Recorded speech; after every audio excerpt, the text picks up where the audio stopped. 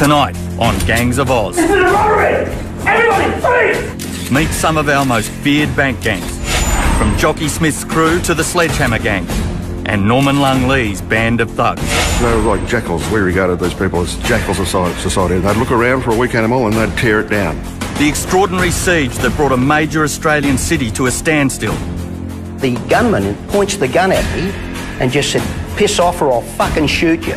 Tonight, the real story is told exclusively by those at the centre of the drama. He got to the stage where he just said, right, we're going. Realistically, nothing was under control. How the police hunt down these violent gangs. All fully loaded and appear to be fully loaded with magazines.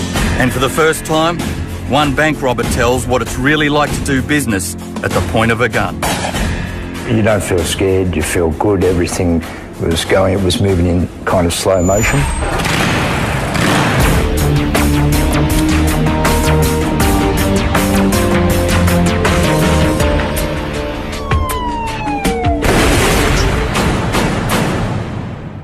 What you're watching is a modern bank gang in action.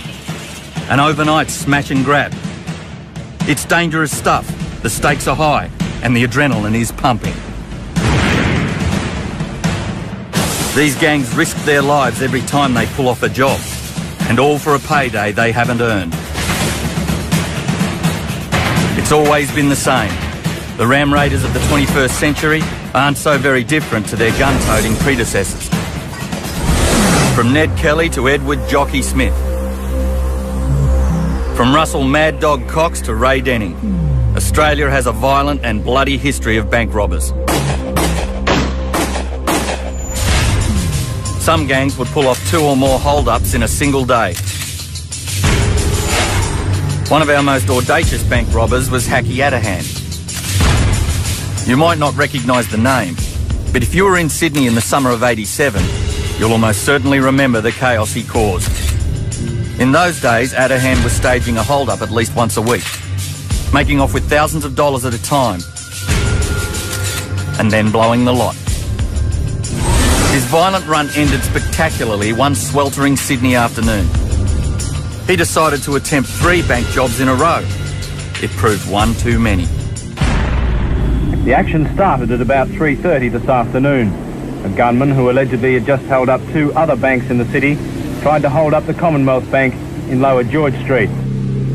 Police were already responding to the first 2 robberies when they were diverted.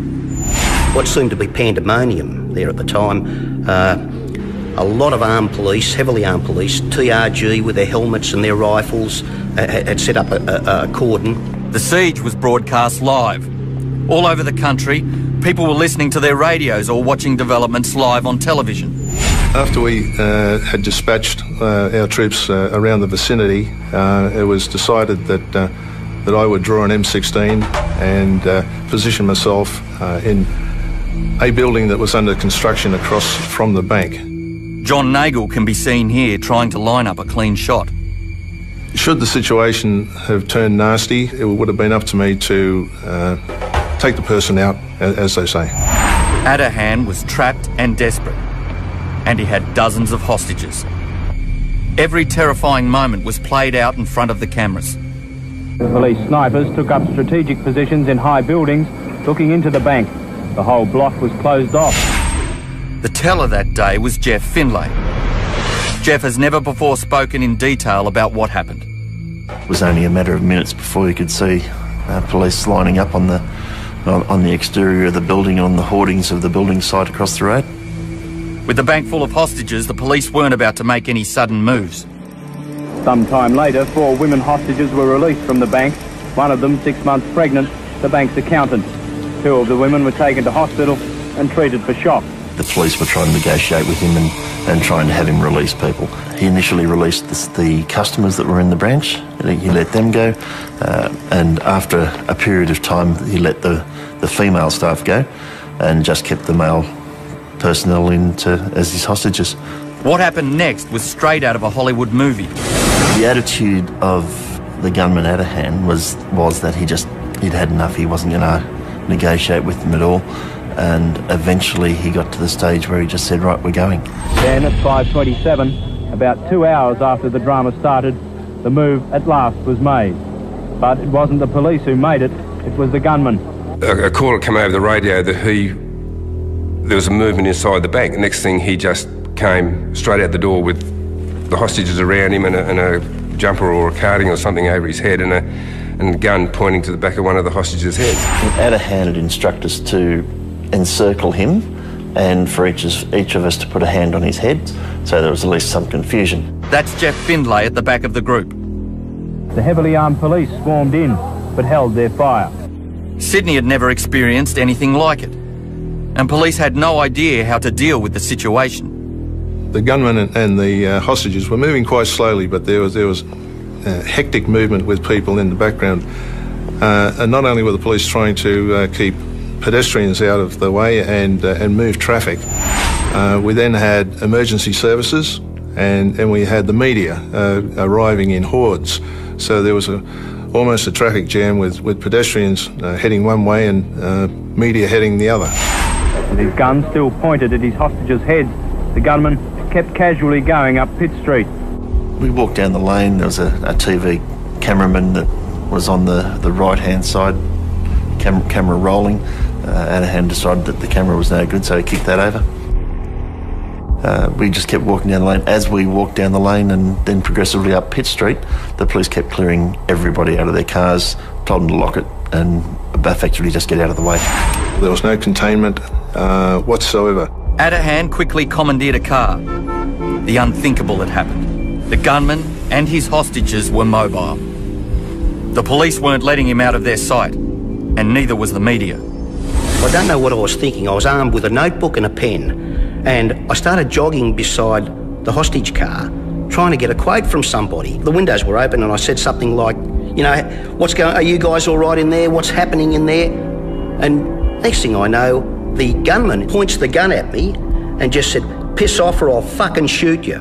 Well, that brought me back to reality, I can tell you, and I just hit the deck. And I thought, my goodness, what the hell am I doing? When the car drove off, the offender, Adahan, he was sitting on the console. The bank manager was in the driver's seat driving, and there was a fairly big fellow sitting in the front passenger seat. I was sitting on the bucket seat on the passenger side, in the same seat as Adahan himself, so we shared that bucket seat. He's in the car, he's got hostages, he's got the gun. Wait, and wait to see what he does. And so began Sydney's version of Dog Day Afternoon. I jumped into a police vehicle and we got directly behind his vehicle. I had no idea where he was going, and I don't know if he had any idea where he was going at the time. By now, the police force had swelled to more than 30 vehicles, including the Tactical Response Group, the Special Weapons Squad, the Dog Squad and Pol Air. I've never came across a situation like this before, where the scenario started to become mobile. Never before and never since. So we just sort of followed him probably 10, 15 feet back, close enough that we could see what was going on. We didn't want to get too close and spook him and make him do something silly, because like at that stage he's got 5 hostages in the car, and we know he's got a handgun, and we also knew that he had a sawn-off rifle that he used to use in his hold-ups. So he pretty much had firepower in the car that was of a concern to us. We just couldn't take the chance on doing anything out of hand that might have triggered him to do something that could have been fatal. As Adahan cruised around the city, the chase began to resemble more of a ticker-tape parade. Realistically, nothing was under control. People were hanging over balconies and waving. It was madness. Here we had a rolling siege, a moving siege. We had police cars, we had media cars, we had choppers in the sky. I've never seen anything like it. It truly was bedlam. It's always going through your mind, what's going on? Where's he going? Can we sort of get someone in front of him and head this off and try and because obviously anything mobile like that is just impossible to handle. With the light fading, the police realised they needed to take control of the situation. There was a lift bridge directly ahead. That gave the police an idea. We received advice that we could put the spit bridge up. We could get it raised and that would stop it, and we'd sort of try and gain control that way. This is as good a place as anywhere to take a stand. The timing was quite crucial to raise the bridge with the least amount of people in front of the offender's car but also to ensure that he didn't get across the bridge. We were sort of down from him, we were only probably 10 feet away, because obviously we were the lead car behind him. The negotiators had come up to the back of our car and were trying to talk to him over a loud hailer. You're okay, no one's trying to hurt you and no one will.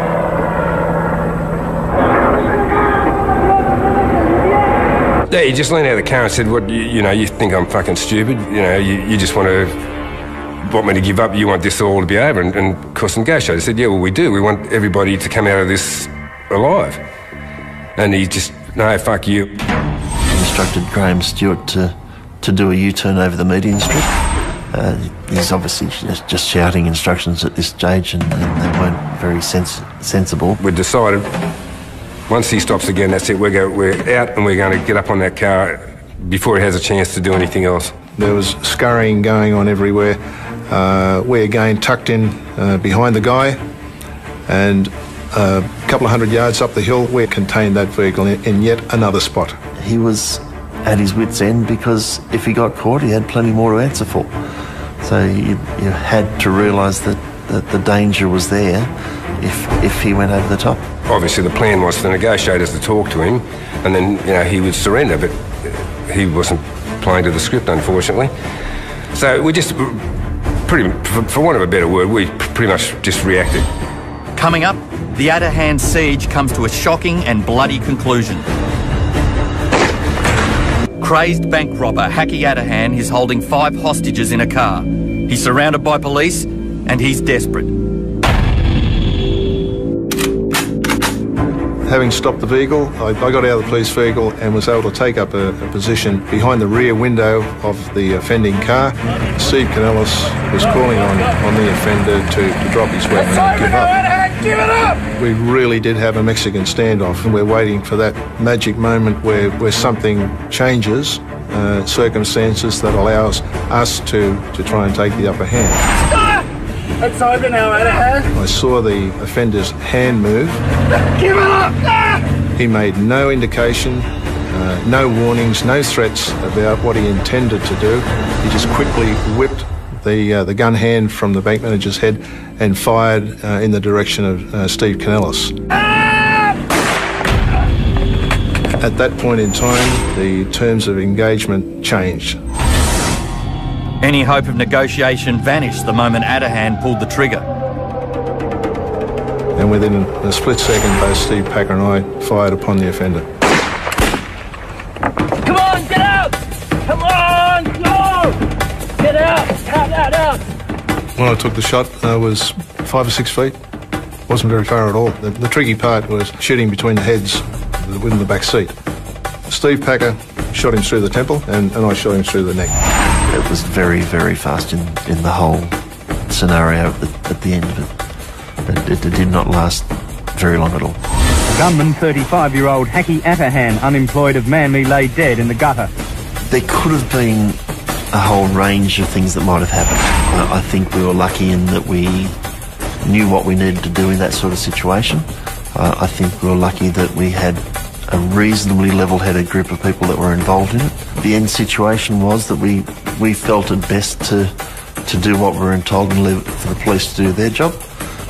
In the end, the police did their job and finished the situation on the spit. There could have been quite a few more bodies had things turned out differently and had the police not done what they did. Detective Steve Canellis of the Armed Hold-Up Squad and 2 of the hostages were rushed to hospital. Canellis had been shot between the eyes and the bridge of his nose. The bullet travelled through his throat and into his chest before fragmenting. Steve Canellis must be the luckiest man alive. Shot in the head and still here to tell the tale. The bullet struck me there, and it's according to what the doctor said, it's gone through and it's missed everything of importance on the way through. It's just nicked the back of my skull and travelled down the back of my throat, and it's now there, it's lodged intact in one piece just under my collarbone. People don't sustain injuries like that and get shot like that where I was shot and normally live to tell the story. You had hostages, you had gunshots, you had hostages' families, seeing members of their family live on television actually being taken hostage. No, I've never seen anything like it since. In one afternoon, this man had turned Sydney upside down and turned a summer's afternoon into an international incident.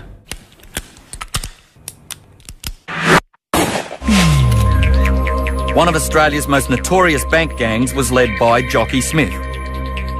So called because of his small stature. Jockey's rap sheet was 4 pages long, with convictions ranging from petty theft to attempted murder. But he's best known for the violent armed robberies he committed in the late 70s, targeting banks in Sydney and Melbourne and all points in between. There's gangs of bank robbers who would arm themselves with firearms, disguise themselves with balaclavas, rush the bank, threaten the tellers, take the money, and then decamp. Bob Godden spent a good chunk of his police career hunting down Jockey Smith's gang. So he was straight on the road when word came through that Jockey was hiding on the south coast of New South Wales. Godden tracked his man down to a quiet country town. Then they got a tip-off about a suspicious character riding a stolen push bike. We saw this person on a push bike, middle-aged person on a push bike, travelling on the footpath in the opposite direction.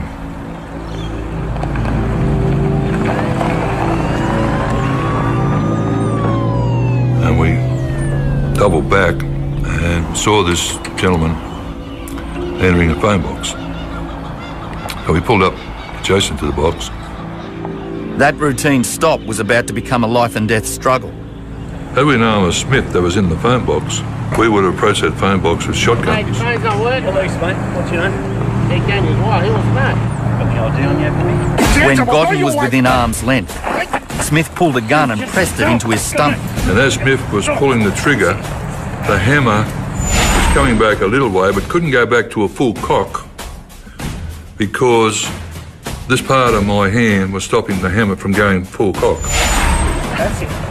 Bob Godden's life was only saved by an incredible stroke of luck. Had he fired, in all probability I would have been dead. Smith was sent to jail for 14 years. I suppose you could put him in the same category as a lot of, bushrangers, from earlier on. They lived a violent life and were ruled by the gun. Jockey Smith served his time, but he clearly didn't learn his lesson. Soon after he was released, he pulled a gun on another cop.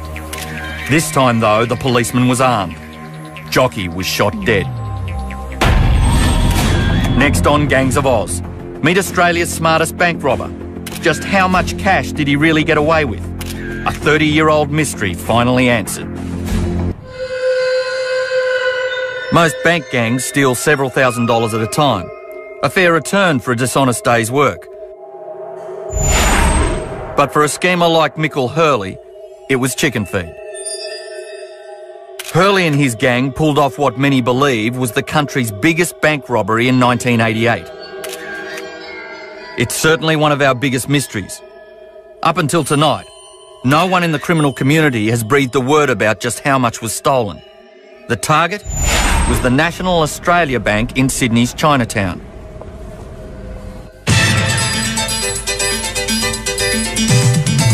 Seven National News with Greg Granger. Detectives believe the same bandits who stole more than $7 million from a Rose Bay bank 4 years ago are responsible for the latest break-in. The men carried with them explosives, oxyacetylene equipment and a thermic lance, a device capable of cutting through the 60-centimetre thick walls of the bank's main vault. Graham Abbo Henry was Hurley's close friend and a convicted crim. He quizzed his mate about the so-called Great Chinese Takeaway not long before he died. Hurley told him everything. I know that he confessed this on his deathbed. He had an extremely good circle of people. Everyone was expertise at something. Someone was a great thief and great at locks. Someone could disalarm alarms. Everyone's got to be good at something, otherwise you don't get a start. The raid was carried out with precision. Detectives say the gang could have had help from inside the bank. Hurley and his gang crept into the bank via a first-floor window, accessed from a building site next door. Then they waited for nightfall. As the rest of the city prepared to celebrate New Year's Eve, the gang began ransacking dozens of safety deposit boxes. Exactly what was in the boxes? Well, the bank didn't know, and its customers, mostly local Chinese business people, weren't telling. The robbery was a sensation. Some estimated the thieves got away with up to 100 million in cash, gold, gems and jewellery. But up until tonight, it's all just been speculation. Graham Abbo Henry says Hurley told him the truth, and he says the police and the media got it all wrong. Let's just say that there's alleged to have been millions upon millions stolen, supposed to be one of the biggest, best crimes of all time. Well, that was absolute rubbish. There was actually a lot of diamonds there, but they were all fake. Any gold that was there, I believe, the story goes that it was melted down and sold on the streets. The odds of 100 million, 10 million, 5 million, 2 million would be way out of order. Way out of order. The word on the street was that it was under a mil. Considering that there was allegedly quite a number of people involved, it would have been a pretty small payday. Michael Hurley should have made enough money to retire after that robbery. Instead, he went from one criminal enterprise to the next, eventually dying in jail in 2007.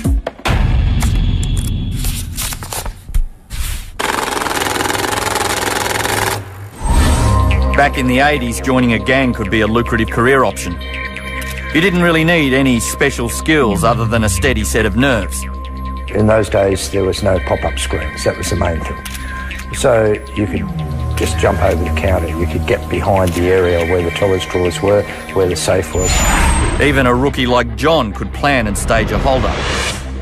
It was a challenge. I wondered whether I could do it, whether I'd have the balls to rob a bank. So I had to get the gear together, you know, the things I'd need, a bag for the money and overalls and the motorcycle helmet and so on, you know. So I got all those things ready and then put them on at home and stood in front of the mirror and said, "It's all up! Don't move! Give me the money! Don't you move!" Had a look how it looks, you know, in the mirror. Give me the money! Give it to me now! The moment I left home to go and do the robbery, I was fairly nervous, of course, you know. I drove there, parked my car a few blocks away from the bank. In those days, I didn't even know how to steal a car. That was why I used my own car, you see. And I thought it'll be okay as long as it's far enough away from the bank and no one sees me, you know, going from the bank and getting into the car. I put the helmet on at the last minute, opened the doors of the bank and ran towards the counter. Nobody move! Whipped the gun out of the bag and threw the bag down to the tellers. Fill it! Now! Felt good. I felt calm in terms of everything seemed to be moving in slow motion. Come on! Hurry up! I could see and hear every movement that was going on around me and aware of it all. You want some? Huh? Quickly! The moment they started putting money into the bag, I thought, you know, oh great, this is good. Now, nobody move! I'm watching you! And I observed, while I was walking away, that no one was looking at me. I got down 20 metres down the road and turned into a lane. I looked back and I could see no one was following me. So I started to feel good. But John wasn't in the clear just yet. He'd made a simple rookie mistake. This fellow saw me and saw the car that I got into and wrote down the number plate. He thought I looked suspicious.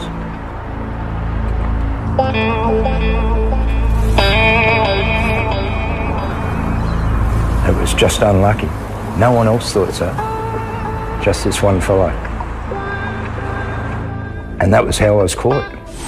Up next on Gangs of Oz, how getting arrested made John a better bank robber. I wasn't nervous during the robberies. I was calm. In fact, I enjoyed it. And the feared Sledgehammer Gang. It's a whole package of viciousness, threats, weaponry. How one simple mistake brought a couple of career criminals undone. The 1980s were boom times for gangs planning the big heist. Back then, banks were pretty soft targets. Although you still needed street smarts to pull off the perfect job. John held up one bank and landed in jail. Still, that single botched robbery ended up being his big break. Prison was just what this bandit in training needed. When John got out, he was 4 years older and a whole lot smarter. From being in prison, I knew all the little traps. I knew where the alarms were in the bank from other prisoners telling me, teaching me those things. I knew about the boxes from other prisoners. I knew about dye bombs, bundles of notes. Prison really is a college of knowledge where you can learn virtually anything you want to know. The prison's mentoring program taught John that all he needed was a toy gun to stage an armed robbery. Over the next 6 months, he successfully held up more than a dozen banks. All I was doing was showing a note on a small piece of paper. Originally, I wrote that out at home, and I wrote, "Have a gun, give me the money." I never once took the gun out and pointed it at anybody. And underneath the jacket, tucked into my belt of my pants, I had a plastic toy pistol.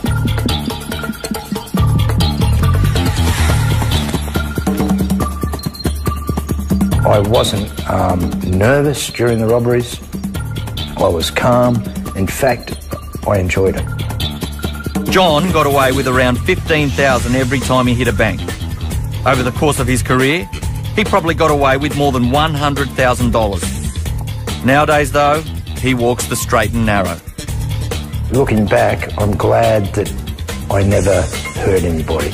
I'm glad I never tried to terrorise anybody by, pointing a gun down their face or something. I didn't do any of that. While John was gently relieving tellers of their cash, one Victorian gang was taking an entirely different approach to bank robbery. The Sledgehammer Gang was one of the most vicious and feared group of bandits in Australian history. Their basic theme in those days, what they would come into a bank, generally late afternoon, bring with them a sledgehammer, which was used to bash open the manager's door.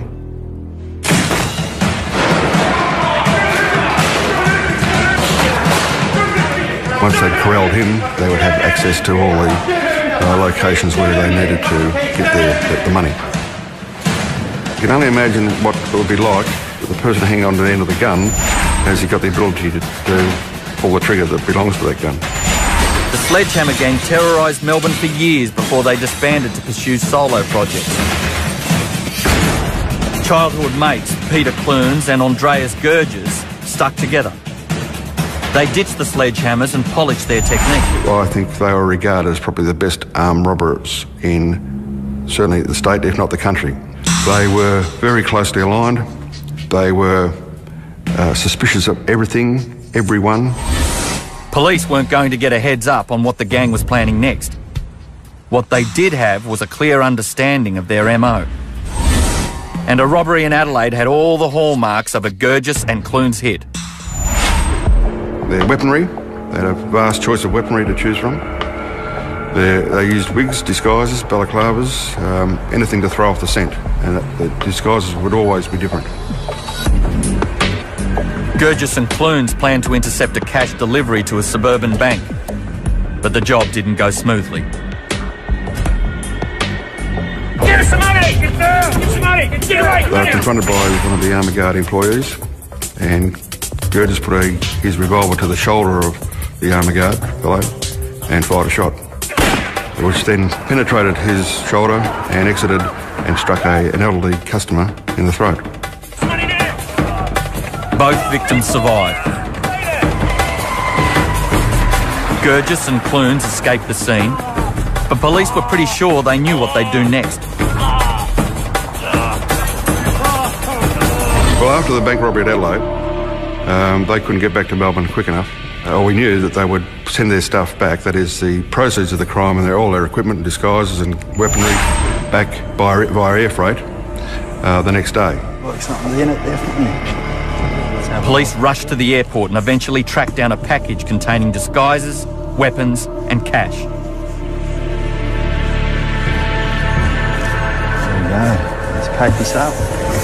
They replaced the contraband with phone books so Gurgis and Clunes wouldn't notice any change in weight. They then waited for the gang to collect their booty. They were intercepted by the detectives and, of course, charged and sent back to Adelaide, where they happily attend needlework classes at Yatala Prison. Gurgis and Clunes each received jail terms of 16 years.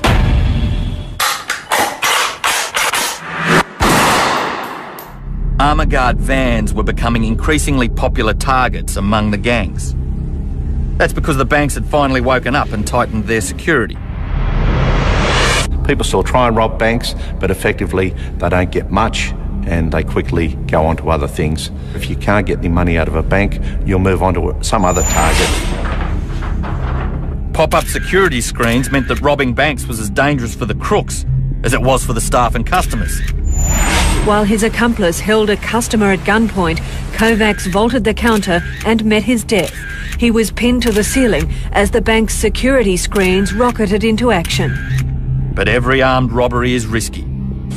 Coming up, the daring payroll heist that turned Melbourne Airport into a shooting gallery. They were like jackals and had no compunction about hurting the people that got in the way.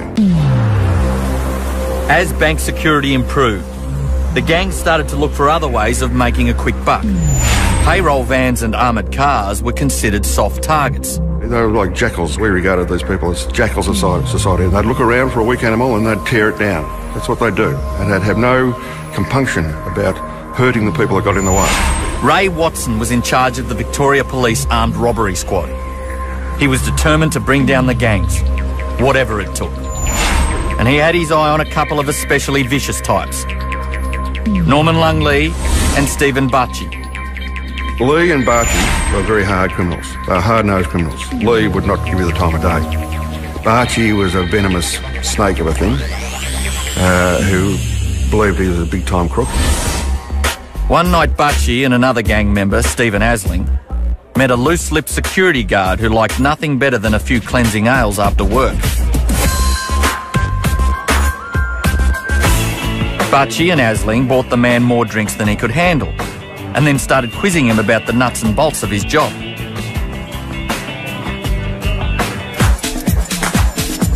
It was then when he mentioned the money that went to the airport on a regular basis of fairly large denominations that pricked their ears up. Police watched closely as the gang laid the groundwork for their next job. These photos show Bacci and Asling casing their target, Melbourne Airport.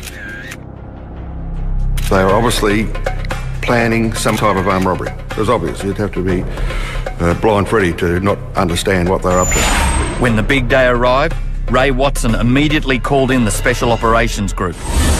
We watched the Armour Guard truck pull up outside the Ansett Air Freight Terminal.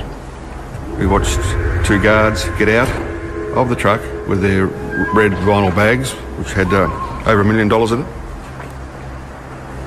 They were making their way to the entrance of the Ansett Air Freight Terminal when Lee and Bacci emerged. They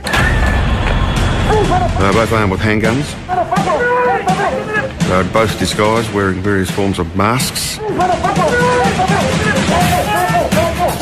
Lee wore a Michael Jackson mask. Bacci was disguised as Madonna. I can imagine the feeling of euphoria as they're running back to the car with this multi-million dollars of cash, untraceable. When the police made their move, the getaway driver Asling panicked and stepped on the gas. There was an exchange of gunshots.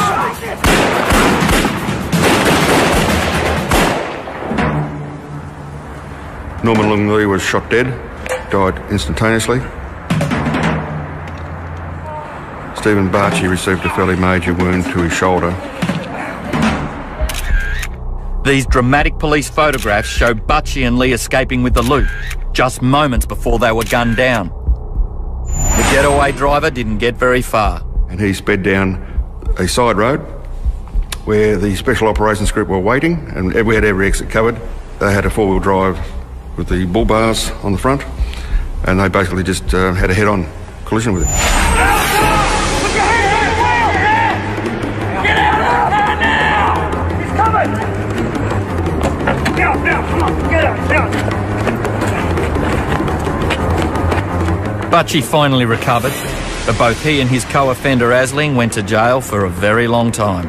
The reality is that a vicious gang of people who would stop at nothing have been stopped. From about 150 bank robberies a year in the 1980s, Ray Watson says the armed hold-up squad has cut that number to about 20. It's a classic example of the good guys winning over the bad guys, as I said.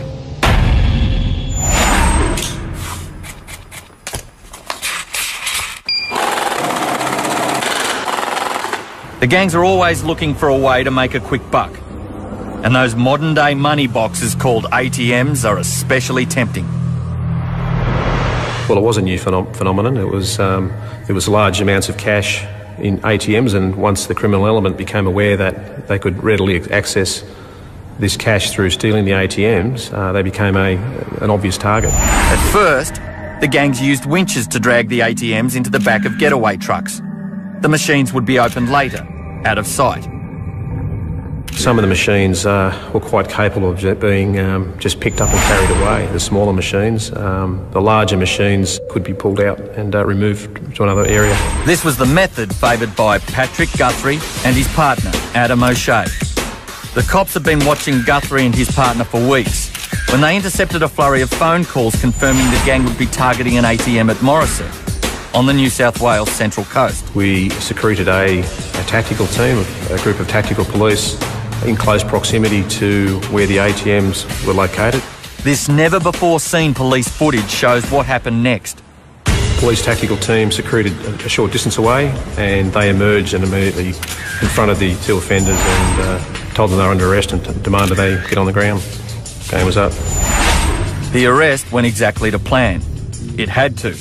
Guthrie had packed enough firepower to start a small war. It was obviously he wasn't prepared to go quietly or meekly. He, possibly by trying to get the firearm out, he was intending to shoot it out with police.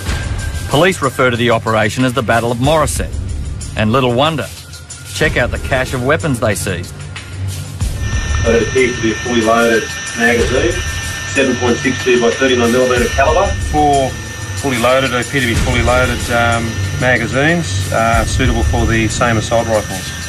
Plus we found an additional bag containing about 200 rounds of ammunition for the rifles.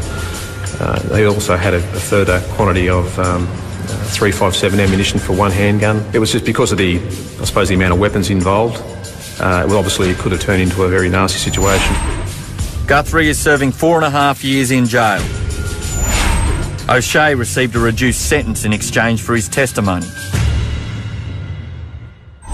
Still to come, the Fast and the Furious. These are some of the most daring and dangerous robberies you'll ever see. By the 1990s, ATMs were springing up all over the country. And with up to $300,000 in cash inside each machine, they were a tempting target. The gangs soon came up with a new and very dangerous method of stealing them. It's called ram raiding.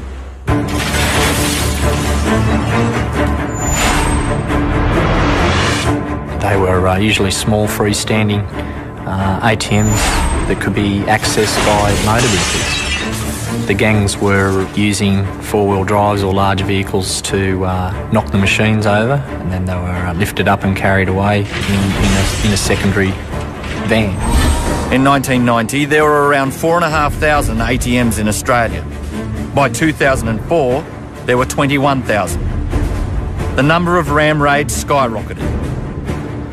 Police in Sydney were dealing with more than one a week.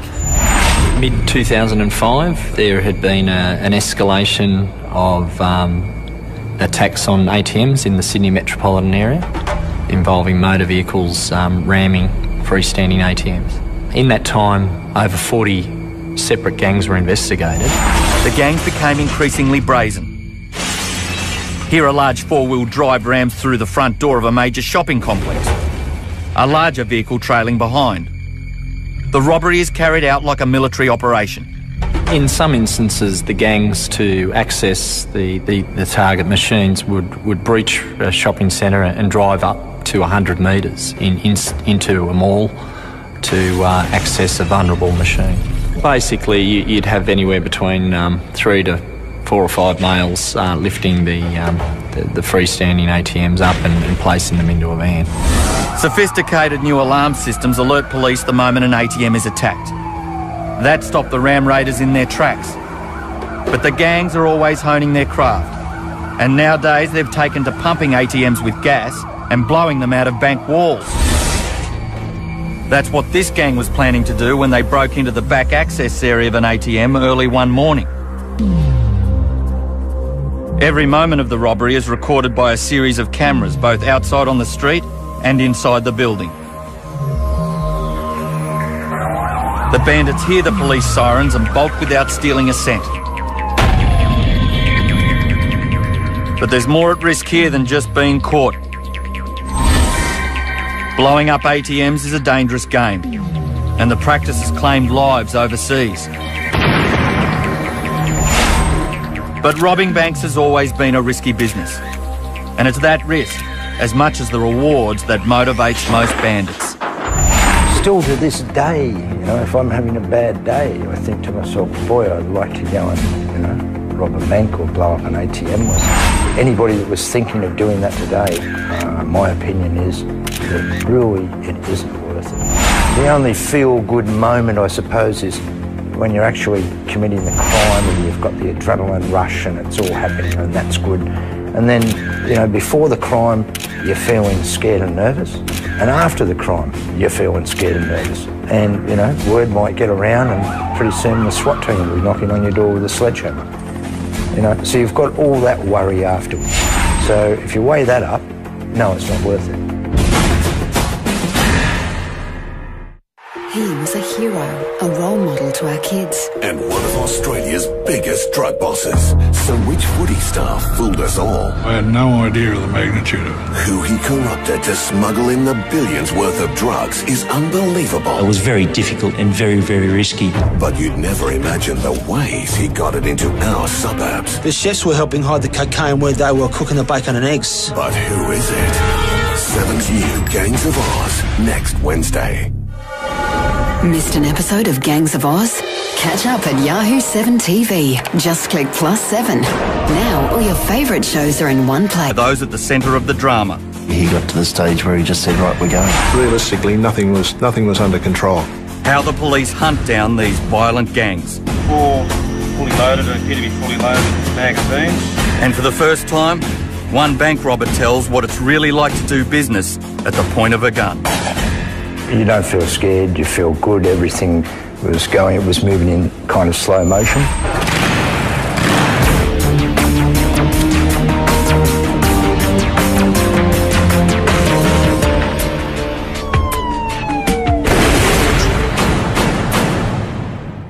What you're watching is a modern bank gang in action. An overnight smash and grab. It's dangerous stuff, the stakes are high, and the adrenaline is pumping. These gangs risk their lives every time they pull off a job, and all for a payday they haven't earned. It's always been the same. The ram raiders of the 21st century aren't so very different to their gun-toting predecessors. From Ned Kelly to Edward Jockey Smith. From Russell Mad Dog Cox to Ray Denning, Australia has a violent and bloody history of bank robbers. Some gangs would pull off 2 or more hold-ups in a single day. One of our most audacious bank robbers was Hacky Adahan. You might not recognise the name, but if you were in Sydney in the summer of '87, you'll almost certainly remember the chaos he caused. In those days, Adahan was staging a hold-up at least once a week, making off with thousands of dollars at a time, and then blowing the lot. His violent run ended spectacularly one sweltering Sydney afternoon. He decided to attempt 3 bank jobs in a row. It proved one too many. The action started at about 3:30 this afternoon. A gunman who allegedly had just held up 2 other banks in the city tried to hold up the Commonwealth Bank in Lower George Street. Police were already responding to the first 2 robberies when they were diverted. What seemed to be pandemonium there at the time, a lot of armed police, heavily armed police, TRG with their helmets and their rifles, had set up a cordon. The siege was broadcast live. All over the country, people were listening to their radios or watching developments live on television. After we had dispatched our troops around the vicinity, it was decided that I would draw an M16 and position myself in a building that was under construction across from the bank. John Nagel can be seen here trying to line up a clean shot. Should the situation have turned nasty, it would have been up to me to deal with the situation. The gunman and the hostages were moving quite slowly, but there was hectic movement with people in the background. And not only were the police trying to keep pedestrians out of the way and move traffic, we then had emergency services and we had the media arriving in hordes. So there was almost a traffic jam with pedestrians heading one way and media heading the other. With his gun still pointed at his hostages' heads, the gunman kept casually going up Pitt Street. We walked down the lane. There was a TV cameraman that was on the right-hand side, camera rolling. Adahan decided that the camera was no good, so he kicked that over. We just kept walking down the lane. As we walked down the lane and then progressively up Pitt Street, the police kept clearing everybody out of their cars, told them to lock it and effectively just get out of the way. There was no containment whatsoever. Adahan quickly commandeered a car. The unthinkable had happened. The gunman and his hostages were mobile. The police weren't letting him out of their sight, and neither was the media. I don't know what I was thinking. I was armed with a notebook and a pen, and I started jogging beside the hostage car, trying to get a quote from somebody. The windows were open and I said something like, you know, are you guys all right in there? What's happening in there? And next thing I know, the gunman points the gun at me and just said, piss off or I'll fucking shoot you. Well, that brought me back to reality, I can tell you, and I just hit the deck. And I thought, my goodness, what the hell am I doing? When the car drove off, the offender, Adahan, he was sitting on the console. The bank manager was in the driver's seat driving, and there was a fairly big fellow sitting in the front passenger seat. I was sitting on the bucket seat on the passenger side, in the same seat as Adahan himself, so we shared that bucket seat. He's in the car, he's got hostages, he's got the gun. Wait, and wait to see what he does. And so began Sydney's version of Dog Day afternoon. I jumped into a police vehicle and we got directly behind his vehicle. I had no idea where he was going, and I don't know if he had any idea where he was going at the time. By now, the police force had swelled to more than 30 vehicles, including the Tactical Response Group, the Special Weapons Squad, the Dog Squad and Pol Air. I never came across a situation like this before, where the scenario started to become mobile. Never before and never since. So we just sort of followed him probably 10, 15 feet back, close enough that we could see what was going on. We didn't want to get too close and spook him and make him do something silly, because like at that stage he's got 5 hostages in the car, and we know he's got a handgun, and we also knew that he had a sawn-off rifle that he used to use in his hold-ups. So hostages' families, seeing members of their family live on television actually being taken hostage. No, I've never seen anything like it since. In one afternoon, this man had turned Sydney upside down and turned a summer's afternoon into an international incident.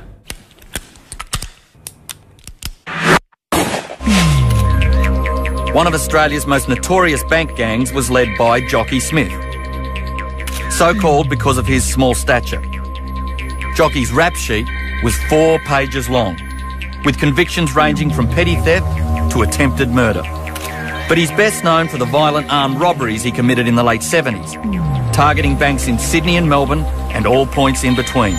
Those gangs of bank robbers who would arm themselves with firearms, disguise themselves with balaclavas, rush the bank, threaten the tellers, take the money, and then decamp.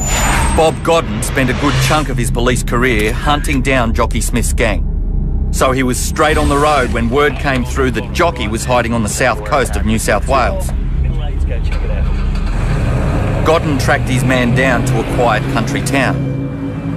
Then they got a tip-off about a suspicious character riding a stolen push bike. We saw this person on a push bike, middle-aged person on a push bike, travelling on the footpath in the opposite direction.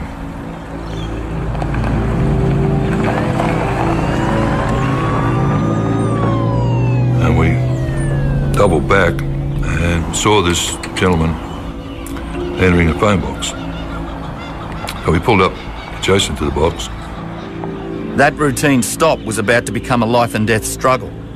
Had we known it was Smith that was in the phone box, we would have approached that phone box with shotguns. Mate, phone's not working. Police, mate. What's your name? He gave me why? He wants that. Got the idea on you after me? When Godden was within arm's length, Smith pulled a gun and pressed it into his stomach. And as Smith was pulling the trigger, the hammer was coming back a little way, but couldn't go back to a full cock because this part of my hand was stopping the hammer from going full cock. That's it. Bob Godden's life was only saved by an incredible stroke of luck.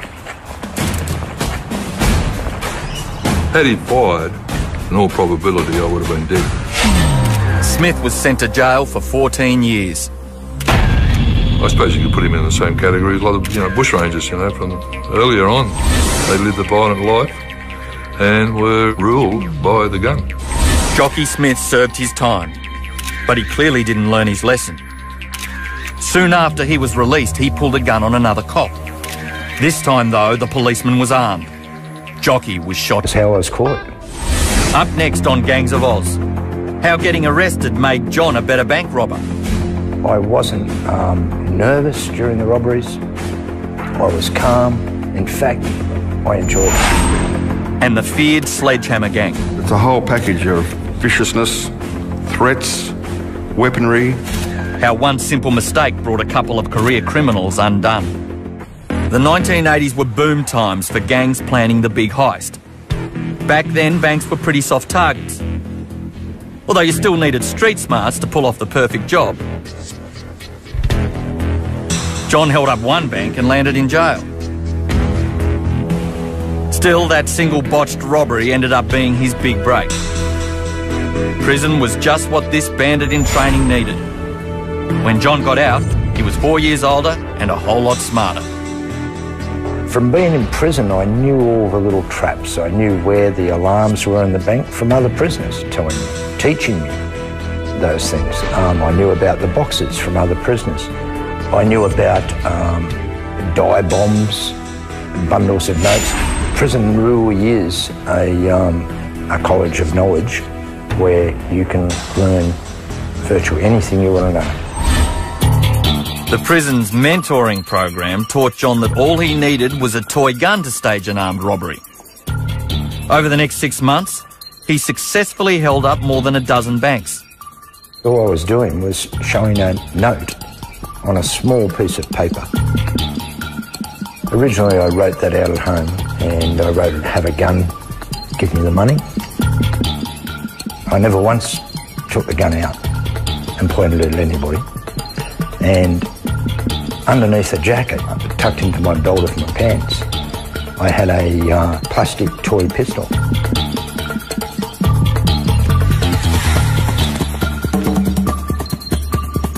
I wasn't nervous during the robberies. I was calm. In fact, I enjoyed it. John got away with around $15,000 every time he hit a bank. Over the course of his career, he probably got away with more than $100,000. Nowadays, though, he walks the straight and narrow. Looking back, I'm glad that I never hurt anybody. I'm glad I never tried to terrorise anybody by, pointing a gun down their face or something. I didn't do any of that. While John was gently relieving tellers of their cash, one Victorian gang was taking an entirely different approach to bank robbery. The Sledgehammer Gang was one of the most vicious and feared group of bandits in Australian history. Would be way out of order. Way out of order. The word on the street was that it was under $1 million. Considering that there was allegedly quite a number of people involved, it would have been a pretty small payday. Michael Hurley should have made enough money to retire after that robbery. Instead, he went from one criminal enterprise to the next, eventually dying in jail in 2007.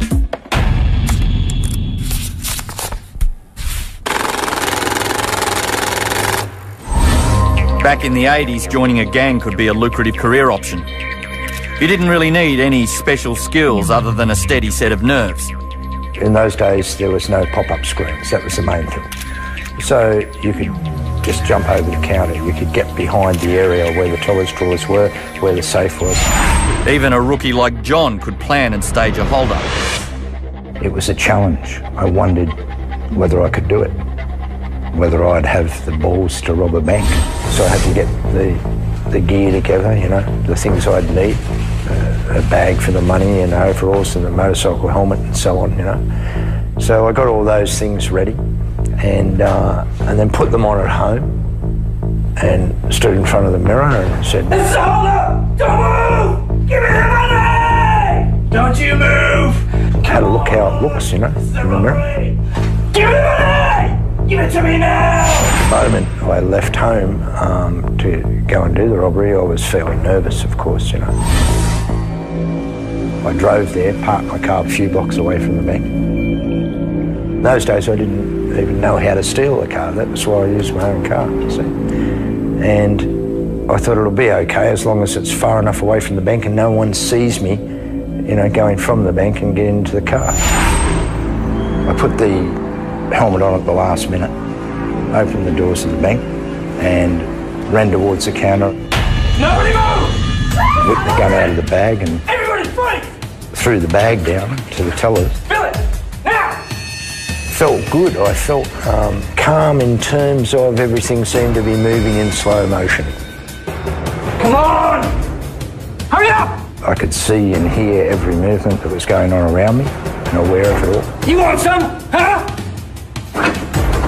Quickly! The moment they started putting money into the bag, I thought, you know, oh great, this is good. Now, nobody move! I'm watching you! And I observed, while I was walking away, that no one was looking at me. I got down 20 metres down the road and turned into a lane. I looked back and I could see no one was following me. So I started to feel we again tucked in behind the guy, and a couple of hundred yards up the hill, we contained that vehicle in yet another spot. He was at his wit's end because if he got caught, he had plenty more to answer for. So you had to realise that the danger was there if he went over the top. Obviously, the plan was for the negotiators to talk to him, and then he would surrender, but he wasn't playing to the script, unfortunately. So we just, for want of a better word, we pretty much just reacted. Coming up, the Atahan siege comes to a shocking and bloody conclusion.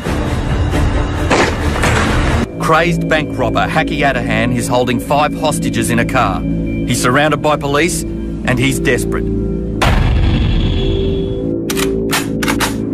Having stopped the vehicle, I got out of the police vehicle and was able to take up a position behind the rear window of the offending car. Steve Canellis was calling on the offender to drop his weapon and give up.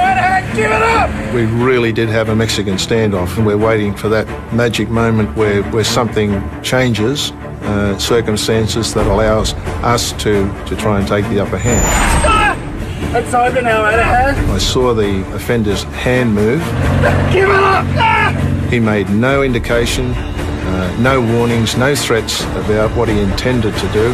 He just quickly whipped the gun hand from the bank manager's head and fired in the direction of Steve Canellis. At that point in time, the terms of engagement changed.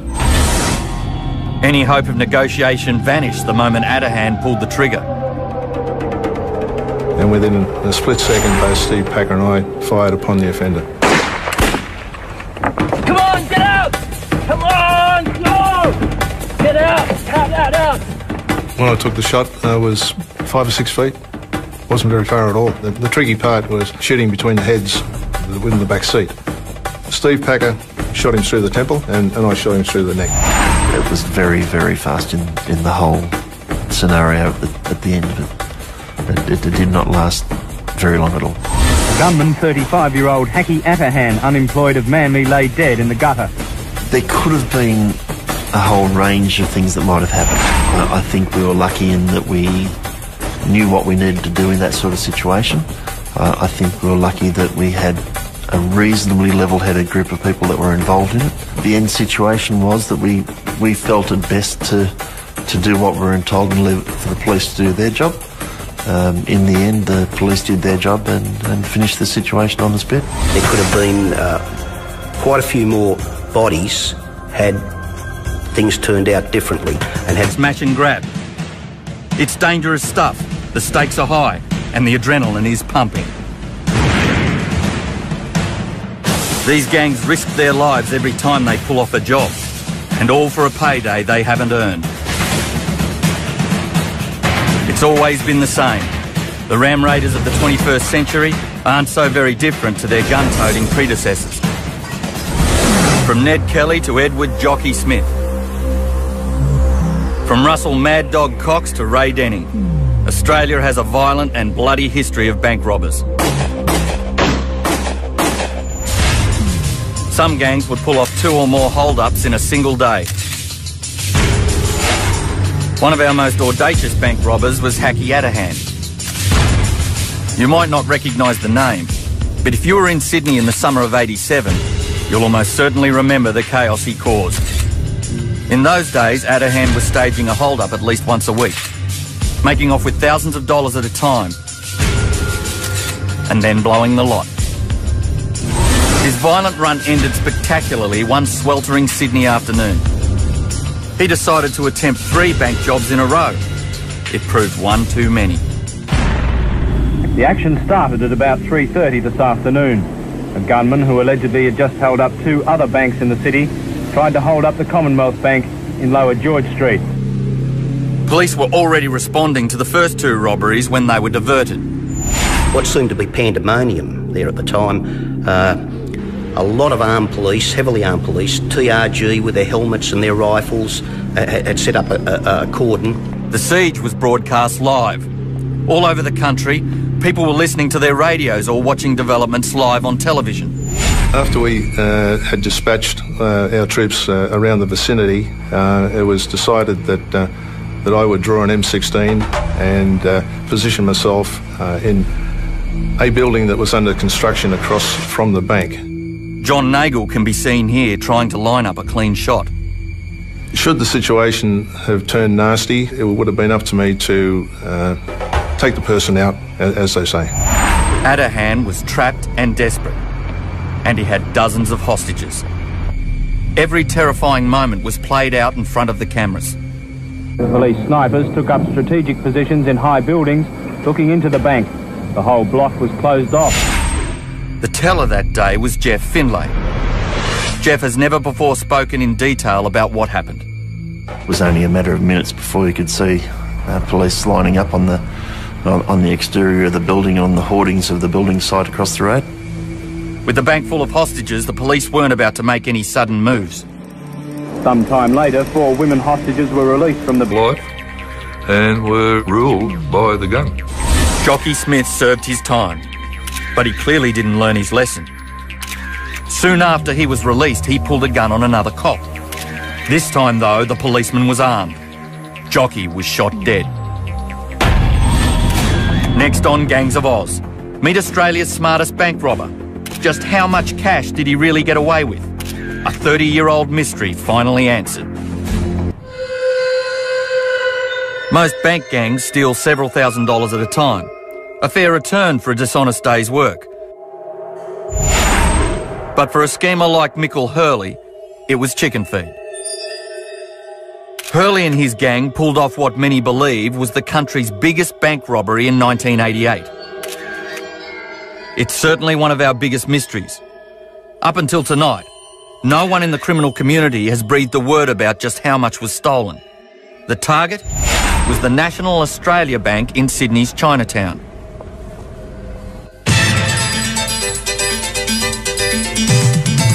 Seven National News with Greg Granger. Detectives believe the same bandits who stole more than $7 million from a Rose Bay bank 4 years ago are responsible for the latest break-in. The men carried with them explosives, oxyacetylene equipment and a thermic lance, a device capable of cutting through the 60-centimetre thick walls of the bank's main vault. Graham Abbo Henry was Hurley's close friend and a convicted crim. He quizzed his mate about the so-called Great Chinese Takeaway not long before he died. Hurley told him everything. I know that he confessed this on his deathbed. He had an extremely good circle of people. Everyone was expertise at something. Someone was a great thief and great at locks. Someone could disalarm alarms. Everyone's got to be good at something, otherwise you don't get a start. The raid was carried out with precision. Detectives say the gang could have had help from inside the bank. Hurley and his gang crept into the bank via a first-floor window, accessed from a building site next door. Then they waited for nightfall. As the rest of the city prepared to celebrate New Year's Eve, the gang began ransacking dozens of safety deposit boxes. Exactly what was in the boxes? Well, the bank didn't know, and its customers, mostly local Chinese business people, weren't telling. The robbery was a sensation. Some estimated the thieves got away with up to $100 million in cash, gold, gems and jewellery. But up until tonight, it's all just been speculation. Graham Abbo Henry says Hurley told him the truth. And he says the police and the media... probability I would have been dead. Smith was sent to jail for 14 years. I suppose you could put him in the same category as a lot of, bushrangers, from earlier on. They lived a violent life and were ruled by the gun. Jockey Smith served his time, but he clearly didn't learn his lesson. Soon after he was released, he pulled a gun on another cop. This time, though, the policeman was armed. Jockey was shot dead. Next on Gangs of Oz, meet Australia's smartest bank robber. Just how much cash did he really get away with? A 30-year-old mystery finally answered. Most bank gangs steal several $1,000s at a time, a fair return for a dishonest day's work. But for a schemer like Michael Hurley, it was chicken feed. Hurley and his gang pulled off what many believe was the country's biggest bank robbery in 1988. It's certainly one of our biggest mysteries. Up until tonight, no one in the criminal community has breathed a word about just how much was stolen. The target was the National Australia Bank in Sydney's Chinatown.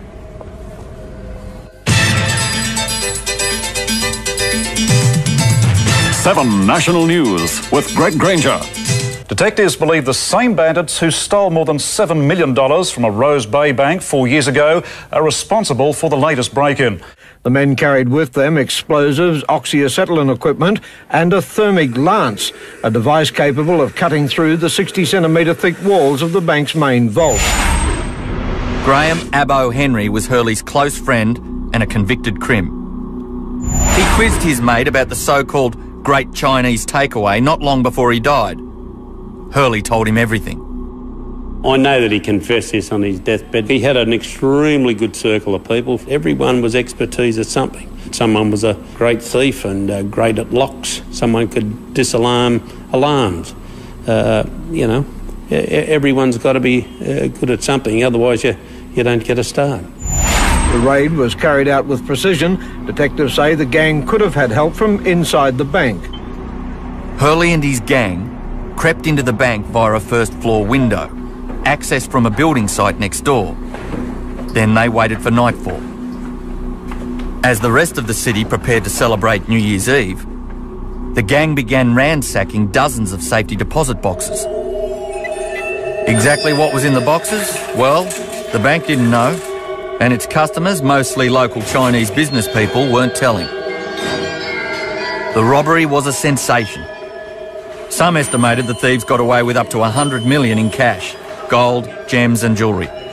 But up until Clunes, each received jail terms of 16 years.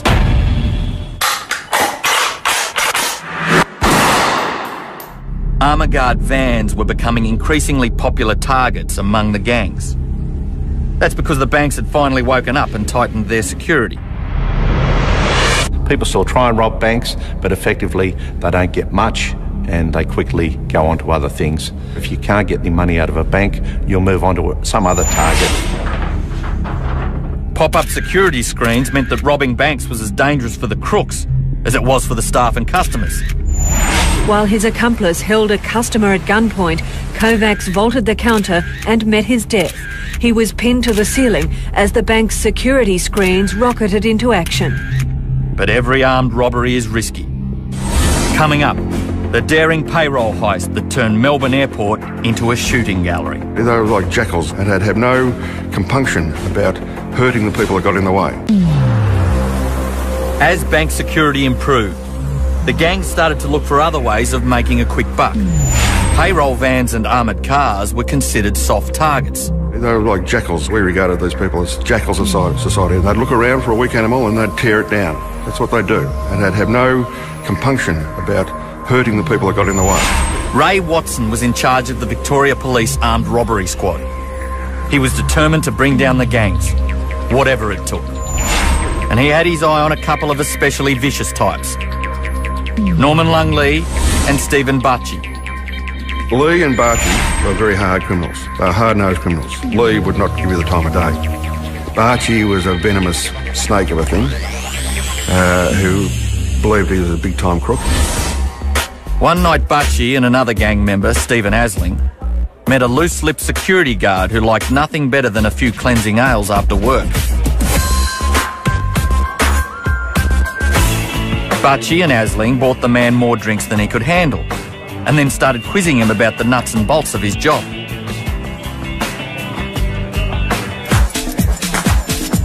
It was then when he mentioned the money that went to the airport on a regular basis of fairly large denominations that pricked their ears up. Police watched closely as the gang laid the groundwork for their next job. These photos show Bacci and Asling casing their target, Melbourne Airport. They were obviously planning some type of armed robbery. It was obvious. You'd have to be blind Freddy to not understand what they were up to. When the big day arrived, Ray Watson immediately called in the Special Operations Group. We watched the Armour Guard truck pull up outside the Ansett Air Freight Terminal. We watched two guards get out of the truck with their